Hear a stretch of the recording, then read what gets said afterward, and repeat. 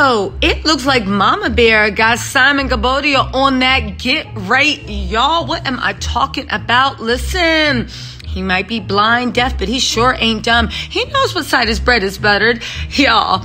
After Porsha Family Matters premiered, everybody was like, where's Simon? Because usually with the Bravo press tour, now they invited us into their relationship, so let's dissect it. So after the tour, everybody was like, yo, where is he on Watch What Happens Live? Because usually whenever there is a supportive spouse or anyone with any sense, they either got the house husband sitting in the audience because they never the main draw, or they got them behind the bar. Now we know Andy wasn't putting Simon behind the bar. At least that's what I think, right?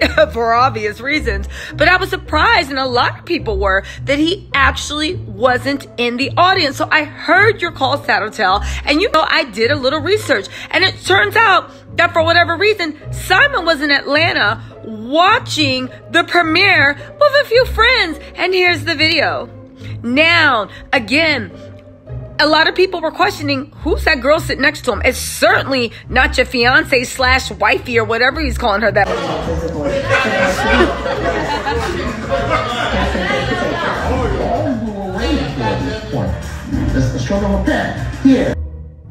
Listen, so we were like, okay, that seems odd. Now, judging from a man that said that he don't mind, that he's creeped multiple times, and in his culture, it's normal to have a wife and a side bitch. His words, not mine. Now, I have to look after that, and it made me raise an eyebrow because I was like, is Simon Muslim? I always thought he was Christian. It don't matter, but for one, because my Nigerian Tattle Tells were saying it is part of the Islamic Muslim culture in Nigeria for there to be more than one wife. They were really quick on that, saying that's actually very disrespectful to point to the second wife or the third wife and refer to her as a side bitch, because it is a point of respect, it is a point of esteem, and it is their culture, right? Respect it. So I thought it was odd. But then they also said that if you are Christian, it is one husband, one wife, no side bitches. I can't believe a grown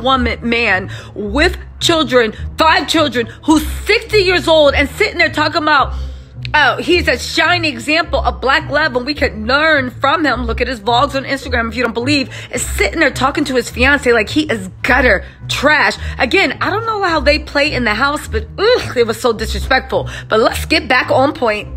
Now, after that video surfaced, right, there were a lot of people in my DMs being like, who is that girl? Again, if he was just somebody with an amazing character of not being a cheater and not being very vulgar around his fiance on national television and having a little COUTH and he can't spell it neither, then people would have been like, oh, maybe that's just a friend. But given his track history and his cheating and his flagrancy, people were wondering what's going on. But that's not it. Maybe also Miss Peach Juice Williams was also wondering what was going on, because while she was out getting the money, because it seems like she's the only one with a real job, right? Employed. While she was out getting that money, he literally got some get right and then posted this. Now, let me read this in my Simon voice. Hold on. me. Since Mama Bear at Porsha for real is in a book tour, the boys and I decided to brush up on our Spanish and spend time home in Costa Rica since it's about to be dry season and much warmer here. Unfortunately, it's been cold and raining last couple of days. Just means more time home with the boys. You know he had to edit that shit because he forgot to let Porsha know that it's cold and rainy and he's home living in a 1990s Jodeci video just waiting for his boo to come home. Porsha finally, after hours, I guess she was too busy taking pictures on top of the Empire State Building, but no shade to her. She was working, and good for her. That's what she should be doing, securing that bag, because we all know that the money don't reside in that Costa Rica Airbnb. Porsha responded, love my babies. I'll be black soon. Mwah. Sorry, y'all. I keep breaking character. Porsha responded, love my babies. I'll be back soon. Now, in true baby, please don't believe what they saying, I'm the only man for you manner, he also put a roll of a little flip show of these pictures showing him being dad of the year. Y'all, listen, he got to go where the money reside, and he got to make sure that his sugar mama bear is also literally thinking he's being the best version of himself, which ain't ever much. Now, if that ain't some get right, I don't know what is. Porsha must listen. This is just me being messy, but Porsha must have been pulling on those purse strings and say, I will edit you out of the rest of the season. You better get your ass right. Y'all, why is this funny to me? Well, for one, it shows who wears the pants in family. And there's nothing wrong with that. The woman is the dominant one. And again, she is the more beautiful one, the more talented one, the more famous one. So yeah, he better chase after his sugar mama and do everything that she likes. But it also shows that, once again, what y'all talking about? You know, book tours are scheduled months in advance. Once they have the final copy and they know it's going to press and it's being edited for the final copy, they schedule all these dates months in advance. You knew this stuff was coming. How do you have time to go to Ecuador? How do you have time to go to Costa Rica? How do you have time to sit around a club, be a little bit too friendly to females? Because you know, we all know you cheated multiple times, right? Out of his own voice. So y'all, I asked of you, what do y'all think about this? Do you think that this was Simon getting his tail in between his legs and trying to act like he's on some get right? Because Porsha must have reminded him, baby, this is where the money resides, baby. This is where the fame resides. This is where everything resides. And if you keep messing up, you're gonna have to leave with everything you came over with. And that's just your face and no fame. But anyway, you guys, let me know what you think in the comments. Am I making too much out of this?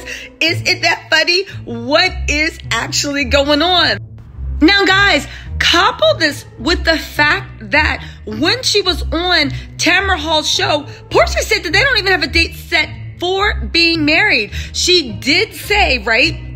She did say that, you know, they're back to dating. Tamara was like, what you mean you dating? You engaged? And she's like, no, he's courting me. And Tamara was like, what you talking about courting? And she said, doesn't your husband court you? And she's like, no, we're actually married. So then Porsha said, don't worry, we're going to get here. But for now, we're just enjoying being engaged. We have not set a date. Let's not forget that when Simon did that big thank you post to Porsha, she didn't like it. And it took her hours to even comment on the post about, I'll be back to my little Pooh Bears pretty soon. But isn't that the oldest trick in the book? When you got kids, right? From what I see, and a man's not acting right, they bring or when you're attached to his kids, they bring the babies into the picture. And they're like, oh, your family misses you. But where were the kids the night before when he was watching the show? Where were guys? Let me know in the comments. Where were they? Why is he a family man now? Why Porsha's working when he should be out there supporting her? When it didn't matter, he chose to be in the streets. Listen, this man saying he got private jets. This man saying he's got money. What would have called you to take a day trip from Atlanta to New York, come support her and watch what happens live, and then fly back in time to get your Pooh Bears? You've done it for less. You did it for Greg Leaks, and you don't even know the man. So seriously, I mean, let me know, Tattle Tells, is this tracking with you? But let's get back to business.